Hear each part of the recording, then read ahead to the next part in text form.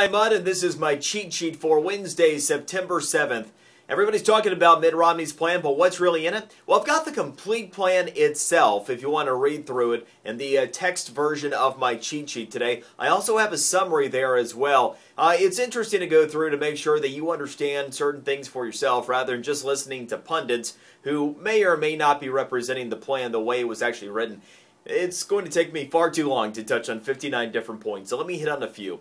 The big pieces of Mitt Romney's plan would be an overhaul of the corporate tax code. And this is actually right at a rate that I've talked about before, 25%. You've heard some people that have proposed reform go as low as 15. In my opinion, that actually might be too low. And I know that probably sounds weird coming from a fiscal conservative like me, but this is where we have to be realistic and realize that it does take a lot of money to run this country. With a top corporate tax rate near 40% right now, many companies would end up having a better overall tax situation, while companies like GE that find loopholes and avoid taxes would end up having to pay what anybody would consider a reasonable level of corporate tax. The other part of the plan would eliminate any repatriation tax, meaning that the near $1 trillion that's estimated to be held overseas by American companies that they won't bring back because they have to pay double taxes to the U.S. as well if they do, Mitt would eliminate that permanently. Speaking of that, how about for us in particular? Well, he has a plan in place that would end up eliminating taxes on dividends and capital gains for most Americans. The one thing that I take a little bit of exception to is he did actually keep a level of tax on there for those making over $200,000. He seemed to pick the same level that President Obama did, but that does mean that for 95% of Americans, there would be no more tax on investment, which I think would be a huge, huge help to overall investor confidence, keeping more money in your pocket, and thus I think you'd see the financial markets react in kind. He also has a serious plan in place that would eliminate a lot of the regulation that's gone in place over the past few years, none the least of which is around harvesting energy sources. He said in his plan that based upon track record, companies that have perfect operating records on safety would be granted the ability to obtain more energy resources, including in the Gulf. And of course, the idea here is we have more access to energy supplies, would and should help bring down prices. Again, a lot more to that plan. You can check out the full plan and my summary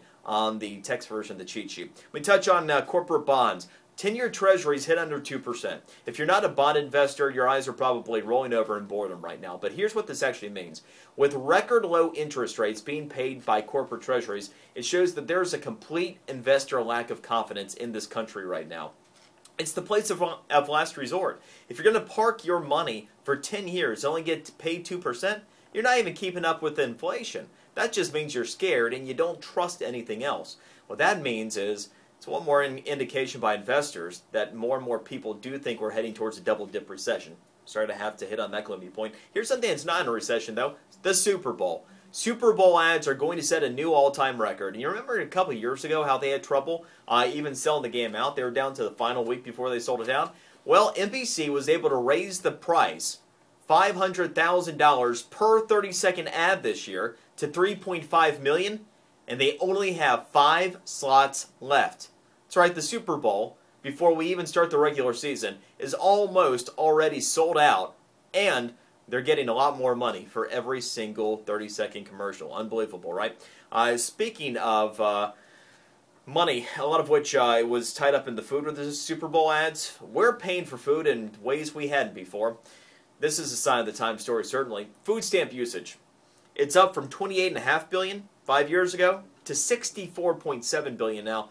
We've seen more than a doubling of the usage of food stamps. This is in part of the burden on the federal government from a spending standpoint, but more and more restaurants are trying to figure out how to accept food stamps. You're now starting to see major corporations that own multiple restaurants, such as Yum! Brands, which owns Pizza Hut, Taco Bell, among others. They are actually now accepting food stamps, and I think you might see that trend catch on because it's just becoming so predominant anymore. IRS. This is going to be unwelcome news for people who thought they finally had complete financial access the same way that standard marriages have. Gay marriages, even if they're recognized in certain states, and we've seen New York become the latest state, they are not going to be recognized from the IRS. This means that any federal, but tax work or anything else that has to do with income cannot be reported together. The benefits cannot be realized. You can see this battle coming. That'll probably be the next battle on the gay marriage front, is actually trying to lure the federal government and the IRS in kind over to recognizing same-sex marriages. It'll all be interesting to see what comes of this over the course of the next 6 months as we head towards tax time. And here's one on the that is for your kids. This is becoming a bigger concern. We've talked previously about social networks and protecting your child's identity. I mean, number one, we know that your kids online can talk to adults, give too much information, compromise themselves. But some of these social networking sites like Facebook that might retain personal information, or some apps that might do so, if your kids are under the age of 13, that could be illegal, and it could also be compromising your kids before they even had a chance to really develop an identity. There has been a recent lawsuit and settlement with certain app companies that have collected information of those under 13, and I think you're going to see more on this front. You'll notice that in Facebook's privacy policy, by the way, they recognize that no user under the age of 13 can use the site on their own. And speaking of your kids, if you're trying to send them to college on a budget, I've got 12 things that your kids don't need in college, but you might pay for them anyway. So you can check that out on the text version of the cheat sheet today. And if you ever wanted to record 4 things at once on TV, well, you're going to have your chance. TiVo is out with the first of its kind 4-tuner simultaneous record product. It'll be the Premiere Elite, and it's coming very soon. So you can watch 4 things at once. Record them all. It's a cheat sheet for today. We'll see you tomorrow.